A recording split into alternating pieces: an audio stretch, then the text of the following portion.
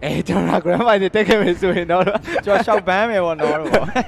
့ကျွန်တော်ဆို grand တကယ်လား grand final တက်ခဲ့လို့ဆိုတော့ကျွန်တော်တို့ကြိုက်တာလို့မိုက်တာလို့တော့မှာဘာလို့လဲဆိုတော့အခုပွဲက claw တွက်က game 3ပဲအဲ့တော့ hot နေတဲ့ hero တွေတက်စားမယ်ဆိုရင်ကိုယ့်ရဲ့ signature hero တွေနဲ့ဒီမျိုး champion ဒီလိုမျိုးဒီ grand final နေကြီးမှာဒဲဒဲချင်းရှင်ချတယ်ကျွန်တော်ရှင်ချတင်နေပေါ့နော်သူတို့အနေနဲ့ပို့ပြီးသဘောကျတယ်ဗျ signature hero တွေဒီ individual play ဒီ skill ပိုင်းဆိုင်ရာတွေမှာဒီပွဲတွေမှာလုံးဝပြသတင်နေပြီအဲ့တော့သူတို့အနေနဲ့ပြောရင်ဆိုရင်မှာလေလီယာတကောင် confirm တော့ပေးသွားပြီသူတို့အနေနဲ့လေလီယာတို့ပါလို့ဆိုတော့လေတကယ်နဲ့အမှန်တိုင်းပြောမယ်သူ့ရဲ့ magic damage ဒီဘာကြီးတော်တော်ကြီးနာတယ်ဗျသူဒီ bone damage ဘုံပေါက်လိုက်ပါကြီး skill 2တွေပါတော်တော်လေးကိုနာတယ်အဲ့တော့ဒီမှာ Kufra တို့ပါနဲ့တွဲမယ်ဆိုရင်တော့ Kufra ပေါင်းစင်မောကြီးချားမှာ slow fat တွေပါကြီးနဲ့အဲ့လိုမျိုးလေလီယာတို့ပါအနေနဲ့နောက်ကနေပါ skill 2 damage တွေပေးဖို့အဲ့လောက်ကြီးခက်ခဲရတယ်မှာမပါဘူးဗျအဲတွဲလုံးလေးတော့နည်းနည်းလေးထင်သာမြင်သာတော့ရှိရယ်အဲဘာမစ်စကူပါကနေပြီးတော့ပဲကျွန်တော်4 pick နေနဲ့ carry နဲ့နောက်ထပ် final pick နေနဲ့ကာကူရာ confirm ပေးဖို့ကတော့များတော့ကာကူရာပဲလားဟုတ်ပါတယ်ကာကူရာပါပဲကျွန်တော်3ပွဲလုံးလုံးလို့ kick နေနဲ့ကျွန်တော်ကာကူရာကိုပဲရွေးချယ်ထားပြီးတော့ game 3ပွဲစဉ်မှာဆိုလဲ ace နေနဲ့ carry ကိုပဲရွေးချယ်ထားပဲဖြစ်ပါတယ်အဲ့ဒါပြင်မှာဒီ Esports ပြီးရင်ကျွန်တော် maybe ရဲ့ bossier ပြီးရင်ကျွန်တော် RUBYDD ရဲ့ Esmeralda နဲ့ဒီပွဲမှာသူတို့ကတော့ပွဲထွက်လာမှာဖြစ်ပါတယ် Glow Esports နေနဲ့သူတို့ဘက်မှာ surprise hero pick အနေနဲ့တော့လီလီယာတကောင်ပဲပါရှိထားတယ်လို့ကျွန်တော်ပြောပြရတယ်တစ်ဖက်အနေနဲ့တော့သူတို့ရဲ့ hero တွေဖြစ်တဲ့ PEKA ဆိုရင်လည်း Bruno ဘတ်မန်ဆိုရင်လည်းဒီပွဲမှာတိုးလို့ကောင်းနိုင်မဲ့ UHINES ကိုတုံးဖြုတ်ထားတဲ့ပြင်ဒါ NAOMI အထွက်ကတော့ Kufra ပဲပြစ်ဖို့တော့များမယ်ဒါပေမဲ့ပြောလို့တော့မရသေးဘူး Natalia ရှိနေပါသေးတယ်ဘာလို့လဲဆိုတော့ Natalia မျိုးရဲ့ပြလီလီယာရဲ့ဒီပွဲဒီ game 3ပွဲမှာလုံးဝ surprise pick လို့တော့ပြောလို့ရတယ် Natalia ကိုလည်းအားလုံးမေ့ထားကြတဲ့အထဲမှာတော့ပါတယ်ပေါ့နော်ဟုတ်ပါတယ်ကျွန်တော် Natalia ပြန်လဲပြီးတော့ပါလာပြီအဲ့တော့ Natalia အနေနဲ့တော့ဒါသူ့ရဲ့လောက်ကွက်တွေပါကြီးကတော့ဒီ regular season တွေမှာသူပါလာတဲ့ပွဲတွေပါကြီးမှာတော့ကျွန်တော်အားလုံးမြင်တွေ့ရပြီပေါ့နော်အဲ့တော့ Natalia ပါလာတဲ့ကျွန်တော်ဒီ Natalia Lilia ဒီ Bruno ပြီးတော့ UHINES Kufra pick ထားတဲ့ကျွန်တော် Claw Esports အနေနဲ့ကပဲသူတို့ပွဲမှာဒီ play style တွေအကောင်းဆုံးပြနိုင်မလားဒါမှမဟုတ်ပဲကျွန်တော် Esmeralda Esports ပြီးတော့ဒီ Basha Curry ကာကူရာနဲ့ထွက်လာတဲ့ဘာမီစကူးတင်းအနေနဲ့ကပဲပို့ပြီးတော့ play style အကောင်းဆုံးတွေပြန်ပြီးတော့ပြနိုင်မလားဆိုတော့ကျွန်တော် game number 3လေးကိုခဏနေမယ်သွားပြီးကြည့်လိုက်ရအောင်ဗျ။ကဲအားလုံးရဲ့လက်ခုပ်တန်နေနဲ့တူတယ်ကျွန်တော် game 3ပွဲတင်တွေကျွန်တော်စလိုက်ရအောင်ပါဗျာ။ကျွန်တော် online ပွဲတွေမှာပါမှာဆိုရင် offline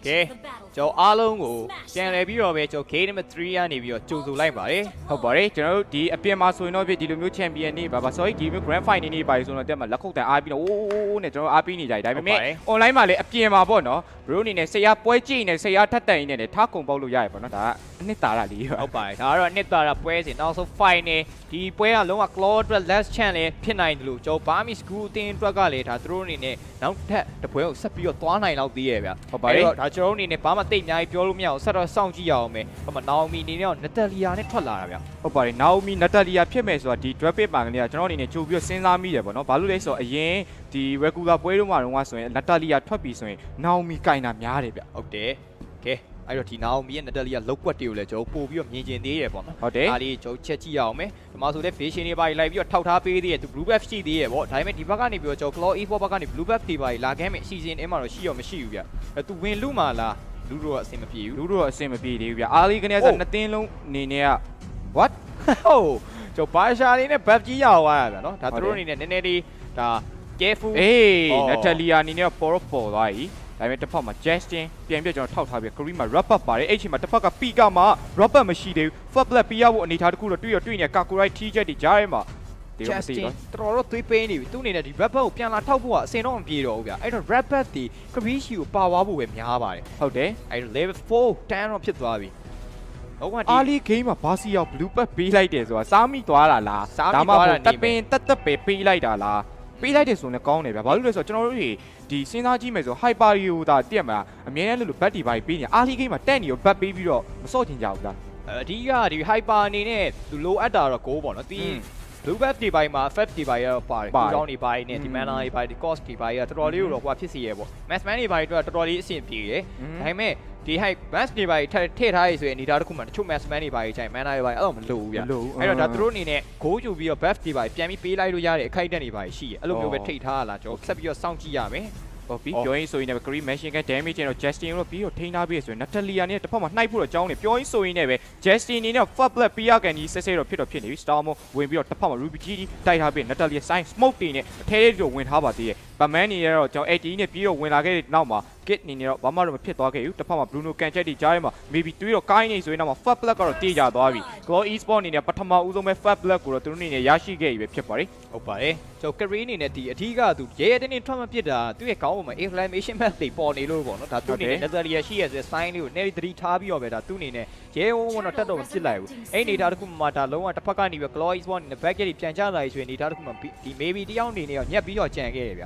အဲ့တော့ HICCUP First Blood စပြီးတော့ပေးထားသေးတယ်ဖက်မှာ Esports အနေနဲ့ level 5ဆိုတော့ Natalia အနေနဲ့အဲ့လောက်ကြီးသွေးလို့သွားဆန်းလို့ကအစင်တော့မပြေဘူးဗျကျွန်တော်ဆက်ပြီးတော့ကြည့်ရအောင်မယ် Curry Red Buff Blue Buff AC တွေပဲပြန်ပြီးတော့ရထားတယ် HICCUP တစ်ကောင်ကျွန်တော် Bruno အနေနဲ့ရထားရဆိုပြီးတော့ဒီအချိန်ဒီမှာတော့ Curry အနေနဲ့ပို့ပြီးတော့ level တာထားရဗျပြောရင်းဆိုရင်လည်းပဲ Esmeralda ရဲ့ UNS ကိုကျွန်တော်အဆုံးသက်သွားခဲ့ပြီပဲဖြစ်ပါတယ်အဲ့ဒီမှာ Fast Star တွေပေါ်နေပြီ Claw ပဲရရှိအောင်ယူသွားနိုင်မလားဒါမှမဟုတ် Burmese Ghouls ပဲပြန်ယူမှာလားစောင့်လို့ကြည့်ရမယ်ဘန်းမောင်ရဲ့ကျွန်တော်တို့ဒီလီလီယာအနေနဲ့ဒီဘက်မှာသူ့ရဲ့ဒီ magic ဘုံပေါ့နော်ဘုံဒီသူ့ရဲ့ဘုံတွေဘယ်လောက်ကြီးတွေလောက်ပြနိုင်မလဲပြောကြည့်ရ Natalia အနေနဲ့တော့အရင်ကြီးဝင်လို့ Xbox အနေနဲ့ level 5တို့ရှိနေပြီ Vasia နဲ့ AD နဲ့ပေါင်းပြီးသူတို့နှစ်ကောင်ပေါ့နော် combo လေးချနိုင်ရင်တော့အဆင်ပြေတယ်ပဲဒီပွဲမှာပေါ့နော်ဟုတ်ပါတယ်အဲ့တော့တစ်ဖက်ကနေပြီးတော့ဒီလီလီယာတို့ဘောမတ်မှာပြိုပြီးတော့ထောက်ထားသေးလီလီယာမှာတော့သူ profile နေဗျအဲ့တော့တစ်ဖက်မှာတော့ဘာရှာပြေးပြီးတော့ထောက်ထားရဲ့ဂျားနေပြီးလီလီယာတာတေလေးလူကျင်နေဆွေမျိုးဒီအချိန်မှာတော့သူ့တက်သူထုတ်ပြီးတော့ပြေးရတော့မယ်ဗျအဲ့ AC လေးပါပဲလီလီယာအနေနဲ့လွတ်သွားခဲ့ပြီဒီက first start ကိုရအောင်လေကျွန်တော် Burmese Ghouls ပါအဲ့တော့ online first star YY ယူကျင်နေဆိုရင်တော့ကျွန်တော် Burmese Ghouls တင်းအနေနဲ့ယူလို့တော့ရမယ်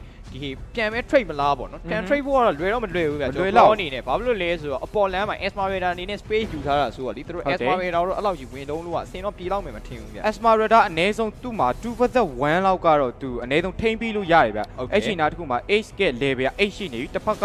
Maxman နေတဲ့ set ပဲရှိတယ် level ဂျားထဲမှာ2ဆင့်လောက်တော့ကွာနေလို့ပြောလို့ရ RUBYDD တကောင်နဲ့4ကောင်ဂျားထဲမှာသူ့အနေနဲ့ပြန်ပြီးတော့ထွက်ခဲ့ပြီပဲဖြစ်ပါတယ်ဘာစီယာဝင်ထားပြီးတဲ့ဂျားထဲမှာတော့ဘာမှလို့မရဘူးတစ်ဖက်မှာ kit နေရတဲ့အချိန်လေးစောင့်လို့ကြည့်နေသေးပါဟုတ်ပါတယ် Green အနေနဲ့တော့အလဲ fast tower ချိုးသွားပြီသူတို့အနေနဲ့ဒီအပေါ်လမ်းမှာတော်တော်လေးတော့ချိန်ကြာသွားခဲ့ရပေါ့နော်ဟုတ်တယ်ဆိုအဲ့အနေထားတစ်ခုမှာအလဲလမ်း fast tower တစ်လုံးမှာထပ်ပြီးတော့ခွင့်ပြုပေးလိုက်ရပြီအဓိကဒီမှာလူပွဲဒီ game တပွဲမှာသူတို့အနေနဲ့ second တိုင်းတွေကအစတော်လေးတော့အရေးပါတယ်ဗျဟုတ်တယ်လူမျိုး second တိုင်းတွေကအစတော်တော်လေးတော့အလုံးလုံးနေရတယ်တော်တော်လေးတော့တိတာပါတယ်အဲ့တော့အလဲလမ်း fast tower ပြီးတော့ online fast tower Burmese Ghouls တင်းအနေနဲ့ရခဲ့ပြီသူတို့အနေနဲ့တော်တော်လက်ပဲကစားထိုင်းနေပြီနောက်ထပ်အပေါ်လင်းကိုပါထပ်ပြီးတော့ target ရွှေ့ခဲ့ပြန်ပြီလုံးဝဒီ strategy တော်တော်ကြီးကိုတိတာရယ်ပေါ့နော်သူတို့လုံးဝ play ကစားဝါးတဲ့ play style တွေကတော်တော်လေးတော့တိတတ်တယ် okay အဲ့တော့ကျွန်တော်တို့ဒေတာကြည့်ရင်လည်းပဲကျွန်တော်9မိနစ်အတွင်းမှာ HICCUP 1-1ပြန်ပြီးတော့ဖြစ်နေပြီဒါပေမဲ့ tower ရကြည့်မယ်ဆိုရင်တော့ကျွန်တော် Burmese Ghouls တင်းဘက်ကနေပြီးတော့9မိနစ်အတွင်းမှာ tower first tower 3လုံးလုံးရရှိတာ okay ဟုတ်ပြီတော့ Justin ရဲ့ Kufra အနေနဲ့ဒီဘက်မှာသူ့ရဲ့ turn rate တွေဘယ်လောက်ထိလောက်ပြနိုင်မလဲဘန်းမောင်ရဲ့ဘုံတွေကဘယ်လောက်ထိလောက်ပြ Kakura ပြောရင်းဆိုရင်လည်းဘန်းမောင်တော့ပြေးချုပ်ထားတယ် Black Shoe လေးတော့စီးလိုက်ရ Star မို့ဝင်ပြီးတော့တိုက်ရ Kufra turn rate လေးပဲကျွန်တော်ဒီ Esmeralda လေးပဲသူ့အနေနဲ့ထိတယ်အဲ့မှာ Natalia နဲ့ Kakura တော့ပြီးနိုင်ထားတယ် Esmeralda Star မို့အခုမှတိုက်တာဗျအဲ့ကြောင့်မှာ Justin ပြန်ပြီးတော့ကျွန်တော်ပြီးလိုက်ရပြီ Green နဲ့ Pure Fine ဘဲကိုတုံးပြီးတော့သူလိုက်တာပေါ့နော်အမှန်တကယ်တော့လိုက်ချင်တာ Curry machine gun နဲ့ပဲဘန်းမောင်ထပ်မှန်ပြီးတော့ကျွန်တော်ပေးလိုက်ရပြီပဲဖြစ်ပါတယ်နောက်တစ်ခါထပ်ပြီးတော့ပေးရမယ်အနေတော့အိုးတီးလေးပဲကျွန်တော်လိုသွားတာပေါ့နော်ဟုတ်ပါတယ်ကျွန်တော် Curry အနေနဲ့အလဲမှာထိုင်ပြီးတော့လုံးဝ share ပစ် plan တင်းတဲ့ကိုပြစ်နေရဂျားတွေကနေပြီးကျွန်တော် Claw Esports အနေနဲ့ Curry ရဲ့ damage တွေလုံးဝမခံစားနိုင်ခဲ့ဘူးဗျဟုတ်တယ်အဲ့တော့ Curry အနေနဲ့တောက်လျှောက်ဆိုလိုပဲဒါလုံးဝပစ်ထားရဆိုဂျားတွေကနေပြီးတော့ပဲ battery ဆိုပြန်ပြီးတော့တာလာရဲပေါ့နော် Curry အနေနဲ့ဒီချိန်မှာလည်း under သူ HICCUP ရကြည့်မယ်ဆိုရင်လည်း KD 101ဗျဟုတ်တယ်တော်လေးရော family အဆင်ပြေထားတဲ့အပြင်သူဒီချိန်မှာတော်တော်လေး safe ဖြစ်နေတယ်လုံးဝ family ကိုအပြည့်အဝရထားရလို့တော့ပြောရမယ်ဗျဟုတ်တယ်ကျွန်တော်တစ်ခါမှဒီ Maxman တို့ပါဒီ hyper နှစ်ကောင်ကြားမှာကွာချက်ရှိမယ်ဆိုရင်လည်းဒီ Bruno ရ KD 101ကျွန်တော်ဘောပိုင်းကတော့3500နဲ့4300ဗျhyper နှစ်ကောင်ကြားမှာကွာဟာမှုတော့ရှိရဲပေါ့နော်အဲ့တော့ level အရလေအားလေးကနေစကွာသွားတာဆိုတော့ကြာလေဒါပေမဲ့တစ်ဖက်က Bruno က HICCUP တကောင်မှတော့ကျွန်တော်မပေးရသေးဘူးဗျအဲ့တခုတော့ရှိတယ်ဟုတ်တယ် ကျွန်တော်ဘက်က career အနေနဲ့လည်း hero key တကောင်းမှတော့ပေးထားခြင်းတော့ရှိရောမရှိသေးဘူးဗျဒီအချိန်လေးမှာကျွန်တော်နည်းနည်းလေးဒီ position ပြောင်းပြောရင်းဆိုရင်ပဲအမှနှစ်ကောင်ပြေးပြီးလုံးနိုင်ချားနေပြီ Bruno ဘက်ကမပါပဲရှော့မသွားနေပေါ့ဒါသူတို့အနေနဲ့နည်းရောဆုံးမလိုက်ပြီအဲ့တော့ hero key တကောင်အပေါ်မှာပြန်ပြီးတော့ပေးလိုက်ရပြီ hero key 4-2 9 minute အတွင်းမှာနောက်ထပ် second tower ပါ Burmese Ghouls တင်နေနဲ့ထပ်ပြီးတော့ရထားသေးရဲ့ဗျဒီ game 3ပွဲမှာတော့ Burmese Ghouls ဘက်ကတော်တော်သားတယ်လို့ပြောရလို့ရတဲ့အထဲမှာပဲ Kufra တကောင်ထပ်မှန်ပြီးတော့ကျွန်တော်ပေးလိုက်ရပြီမြင်ဖြစ်ပါတယ် Go Esports game 3မှာတော့သူတို့အနေနဲ့အသေးတန်ကိုကျွန်တော် defend ရတော့မှာဖြစ်ပါတယ် early game career machine gun damage ထောင်လာတဲ့အနေအထားတစ်ခုမှာ Bruno လည်းထိန်းမှုဆိုတာသူ့မဖြစ်နိုင်တော့ပြီးရင် enemy ရဲ့ blue buff တစ်ခုပါသူ့အနေနဲ့ထပ်မှန်ပြီးတော့ရရှိသွားပြီဆိုတာ okay Go Esports ချုပ်ဒီပွဲမှာ Natalia အနေနဲ့တော်တော်လေး position ပြောင်းနေရဗျတော်တော်လေးတော့တိလာရပေါ့နော် Natalia မှာလောက်ကတော်တော်လေးကိုတော့ရှားနေတယ်သူအနေနဲ့ Kakura တို့ဘာလို့လဲ win high လို့လဲအဲ့လောက်ကြီးအဆင်မပြေဘူးဒီအချိန်မှာ career တို့ဘာလို့လဲသူပြေးမင်းပြန်ပြီးတော့ hero key ပေးရမယ်အနေထားမှာရှိရပြီးတော့ 8 ball ကလည်း immortal ကြီးနဲ့ဆိုတော့သူဘယ်သူမှနှိုက်ရှင်လဲပေါ့နော်။မာလဲဘာရှာအနေနဲ့ Natalia ကိုတောက်လျှောက်ရှာထားရဲ့ဂျားနေပြီးတွေ့သွားပြီကဲ Natalia ပြေးဖို့ပဲရှိရောရတယ်ပေါ့နော်။ဒါသူအနေနဲ့ ဒီမှာသူဒီရှင်နေတစ်ခုမှာသူပြေးပြီးကြီးလို့ရတဲ့ hero ကမရှိသေးဘူး။ဝင်တိုက်တာတန်းပြီးတော့မိသွားခဲ့တော့20နဲ့ပြန်ပြီးတော့ထွက်သွားခဲ့။ဒါပေမဲ့သူ့မှာ80မရှိတော့ဘူးဗျ။ထပ်ပြီးတော့ပေးလိုက်ရပြန်ပြီ။ NAOMIတော်တော်လေးဘယ်လိုပြောရမလဲဒီအင်ဂိမ်းဆန်နေပါရတော့တော်တော်လေးကောင်းနေပေါ့နော်ဒါနှစ်သင်းလုံးအနေနဲ့ဒီ Burmese Ghouls တင်းနေသူတို့မှရှိနေအင်ဂိမ်းဆန်နေပြောရင်းနေပဲဒီမှာထပ်ပြီးတော့ပဲဖေးလိုက်ရပြန်ပြီပဲဖြစ်ပါတယ်နောက်ဆုံး career damage တွေကြားရမှာ Justin သူတော်တော်ကိုင်းနေ Mega Link ကိုဒဲကိုတန်းပြီးတော့ရိုက်နေရ Batman ကာဝေဘူးတို့ကြိုးစားတွေသူ့မှာ Banges တွေပါရှိနေတဲ့အနေအထားတစ်ခုမှာသူကာလို့တော့ရသေးတယ်ဒီဘက်မှာ PEKA damage လောက်ပါမလား Star Moon နဲ့ဝင်ပြီးတော့တိုက်ထားပြီးပါသေးတယ် career နဲ့ Tail ပဲ UB နေဆိုပြီးမြင်တယ် Mega Link ကတော့ခုချိန်နေသူတို့မရသေးဘူးပေါ့နော်နည်းနည်းလေးထပ်ပြီးတော့လောက်ပွဲချိန်ကခုမှ10 minute ပဲရှိသေးတယ် Mega 3 လောက်ထိရောပေါက်သွားပြီဗျအဲ့တော့ကျွန်တော်ဒီ Mega 3 lane ပဲကြံတော့ရပေါ့နော်သူတို့အနေနဲ့ထပ်ပြီးတော့ defense ရနောက်အပိုင်းကတော့အမှန်တိုင်းပြောရင်တော်တော်ကြီးတော့ကွာနေပြီ2600 18000 10 minute ဆိုရဲ့အနေထားတစ်ခုမှာသူတို့အနေနဲ့နောက်ဝေါ်က 8K လောက်ကိုကွာနေရဟုတ်တယ် Bruno အနေနဲ့ Berserker Fury ဘိုင်ကတော့ပြီးသွားပြီဒါပေမဲ့သူ့မှာဒီ position ယူရအဓိကပြစ်ခွင့်တိတ်မရဘူးဗျဘာလို့လဲဆိုတော့ Esports Land Insanity ဘိုင်းနဲ့သူဝင်ပြီးတော့မေးပြီးတော့ဘာရှာရေးဘိုင်းဆိုတော့လေ Bruno ပဲပတိန်မှာပြေးကြည့်ရပြီး Asma Meta လည်းရှိသေးရဆိုတော့ Bruno အနေနဲ့ဒီမှာသူ save ဖြစ်ဖို့ပဲပို့ပြီးတော့ဦးစားပေးနေရတယ်ဗျပတိန်မှာဒါသူ့အနေနဲ့ low move save ဖြစ်ဖို့ဦးစားပေးနေရတဲ့အနေအထားတစ်ခုမှာ career တို့ဘာလို့အဲ့လို Kakura တို့ဘာလို့ damage တွေပေးဖို့သူ့မှာအဲ့လောက်ကြီး focus တော့မထားနိုင်သေးဘူးဗျကဲပြောရင်းဆိုရင်းနဲ့နောက်ထပ် Mega lane လေးယူဖို့အတွက်ကြိုးစားနေ Natalia အနေနဲ့ဝင်နိုင်ထားခြင်းဒီဆိုပေမဲ့လည်းပဲ career damage တွေကြားထဲမှာထပ်မံပြီးတော့ပေးလိုက် Trend rate ပေးထားရင်မရဘူးဗျ career damage တွေဒါဒီချိန်မှာပို့ပြီးတော့တာနေရလေးကိုကျွန်တော်တို့တွေ့နေရပါတယ်Lilia အနေနဲ့လည်း black shoe တွေပါလဲစီးပြီးသွားပြီ H တွေကထဲဒီပါဝင်ပြီးတော့လှော်ထားပြီဆိုရင်တော့ Bruno တစ်ဖက်မှာပြန်ပြီးတော့ကန် Esports လက် insanity ကြားထဲမှာတော့ပြန်ပြီးတော့ကျွန်တော်ပြေးနေရပြီပဲဖြစ်ပါတယ်။ဗတ်မန်ကြန်ရှိနေတယ်မရဘူး damage ကတော်တော်လေးပေါက်တယ်ဆိုရင်နောက်မှာထပ်ပြီးတော့ကျွန်တော်ပေးလိုက်ရပြီ PEKA တစ်ဖက်မှာပြန်ပြီးတော့ကန်ဂျီနေကြပါ Vasia တကောင်တော့ပြန်ပြီးတော့ရရှိထားသေးပဲ။အဲ့နောက်မှာထပ်ပြီးတော့သူရရှိအောင်မလား Green နေတဲ့ machine ကတိပဲ message show လိုက်တာနဲ့ PEKA အနေနဲ့တော့ပျောက်ဆုံးသွားခဲ့ရပြီပဲဖြစ်ပါတယ်။ Blue buff ကိုပါထပ်မှန်ပြီးတော့ရရှိထားတာပဲဖြစ်ပါတယ်။ပွဲချိန်9မိနစ်မှာ Hero K 17ကောင်ရရှိထားတာEOK ကတော့တော်တော်လေးကိုပြတ်နေရပါတော့ဒီအနေထားတစ်ခုတည်းမှာကျွန်တော် Burmese Ghouls တင်းနေတယ်အပေါ်လဲ Mega Tower တိုင်းထပ်ပြီးတော့ရလိုက်ပြီ Esports Land Insanity ကြံလို့တော့သူ့အနေနဲ့ spare တော့ဖြုံးသွားသေးရဲ့ဗျအဲ့တော့တစ်ဖက်မှာ Natalia တော့ရှိရ Natalia အနေနဲ့ Esports တော်တော်လေးတော့သွေးကိုင်းနေတိလာပေါ့နည်းတော့ချာတော့ရှိအေးတွေ့သွားပြီဆိုရင်တော့ SQ လေးနဲ့ Diamond State မကောင်းတော့နဲ့ကလေးရဲ့ဒီ Rise Nice Spin Wheel လေးကနည်းနည်းသွားပြီး physical ထိသွားခဲ့တယ်ပေါ့နော်ဟုတ်တယ်အဲ့လေးရပဲ Natalia နည်းနည်းကန်တော့ဆိုးသွားခဲ့တယ် Career ရဲ့ damage ကဒီချိန်မှာတော်တော်လေးကိုနာနေပြီးရင် 505 နဲ့တစ်ဖက်မှာ Bruno အနေနဲ့ 221 အနေဒါတခုလို့ရှိနေသေးတယ်ဒါပေမဲ့ဒီရှေ့ကတက်လာမဲ့သူတွေကိုလည်းရွေး sorry ဒီ Asma Radar အနေနဲ့ rubber blue back ပြေးဝိုင်းနေသူရထားတော့ဟော career နဲ့တန်တာဘက်ပါပြီးသွားပြီဗျာတစ်ချက်နှစ်ချက်လေးကတော်တော်လေးတော့နာနေဘာစီယာနဲ့ပေါင်းပြီးတော့နောက်ထပ် Mega တလင်းကိုတော့သူတို့အနေနဲ့ပြေးတော့ယူသွားခဲ့ပြီပဲဖြစ်ပါတယ် enemy ရဲ့ rubber blue back ကိုပါသူတို့နဲ့ထပ်မံပြီးတော့ရရှိထားတာပဲဖြစ်ပါတယ်ဒီအချိန်တွေရဆိုရင်တော့ Burmese Ghouls က 99G ဒီ game 3မှာ 99G ကတော်တော်လေးများနေလို့ကျွန်တော်ပြောလို့ရတယ်အဲ့အချိန်တွေအတွင်းမှာပဲ fast law ကြီးရတယ်အောက်ကိုထီကျွန်တော်ဆင်းလာခဲ့ပြီဆိုတော့ကြာလေကဲဘာလို့မဆက်ပြီးတော့ဖြစ်အောင်လဲကျွန်တော်ဆက်ပြီးတော့ကြည့်ရပါဦးမယ်နောက်ထပ် Mega လေးနေယူဖို့တော့ကြိုးစားအောင်မယ် Creed 2ကောင်နဲ့တူပဲ Asma Radar ရှေ့ကနေဝင်ထားပြီး Vasia 80ချပေးထားတဲ့ကြားမှာ Creed Machine က damage တော့နောက်ထပ် Mega တလေးရရှိအောင်တော့ယူသွားခဲ့ပြီဖြစ်ပါတယ်စိတ်ပိုက်တခါလေး ambush တွေသူတို့ကြိုးစားတော့မယ်ဆိုရင်တော့ Star ဝင်ပြီးတော့တိုက်တော့မယ်မတိုက်သေးဘူးချောင်းတော့ချောင်းနေတယ်ကာကူတော့ချုပ်ချက်တွေကြားထဲမှာ Batman ကပဲအရင်ဆုံးတော့တွေးတော့ကိုင်းသွားခဲ့ပြီဒါပေမဲ့ဘာလို့မဖြစ်သေးဘူးပေါ့နော်သူတို့အနေနဲ့တော့ယူပြီးမှပဲကျွန်တော်ပွဲကြီးကိုထက်တက်လာမလားကျွန်တော်ကြည့်ရအောင်ဟုတ်ပါတယ် အဲ့တော့ဒီမှာတော့ကျွန်တော် Burmese Ghouls တင်းနေနဲ့ဒီအချိန်မှာ lorry ပါယူလို့ကတော့အကောင်းဆုံးပဲတစ်ဖက်မှာ Natalia နေနေအောင်ချောင်းနေရပဲ level 9 career ကိုသွားမေးလို့ကတော့အစင်လုံးမပြေဘူးနဲ့တွေ့တယ်ဒါပေမဲ့တစ်ချက်တော့ကြည့်အောင်မယ်သူလုံရဲမလားပေါ့ဒီဘက်မှာတော့Islamation Mac လေးတော့ပေါ်နေတစ်ဖက်မှာ Esmaya လိုက်ပြီးတော့ရှာတာပြီးတော့မိသွားပြီဗျအဲ့မှာ Star Moon လေးတည်တာလွဲသွားရဲ့အချိန်မှာတစ်ဖက်မှာ maybe ထောက်ထားရဲ့ချားနေပြီးတော့ Naomi ပြေးလို့ကတော့ chance ကတော်တော်လေးတော့နည်းနေပြီဗျ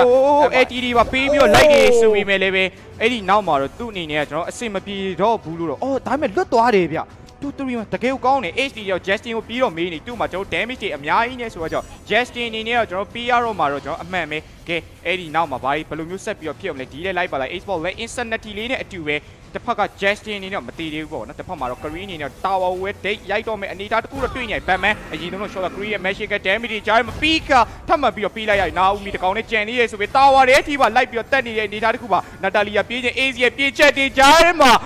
game number 3ကိုတော့ကျွန်တော် Burmese Ghouls အနိုင်ရရှိသွားရင်းနဲ့ပဲကျွန်တော်နှစ်ထပ်ကွင်းချန်ပီယံကိုတော့ပိုင်ဆိုင်သွားခဲ့ပြီပဲကျွန်တော်ဖြစ်ပါတယ် MPL Series 3-4 တောက်လျှောက်လုံးမှာတော့ကျွန်တော် Burmese Ghouls တီတာချန်ပီယံနှစ်ထပ်ကွင်းလုံးကျွန်တော်ပိုင်ဆိုင်သွားခဲ့တာပါဟုတ်ပါတယ်ကျွန်တော် Burmese Ghouls တင်းအနေနဲ့ဒီထပ်ကွင်းချန်ပီယံဆိုတော့အလုံးဝ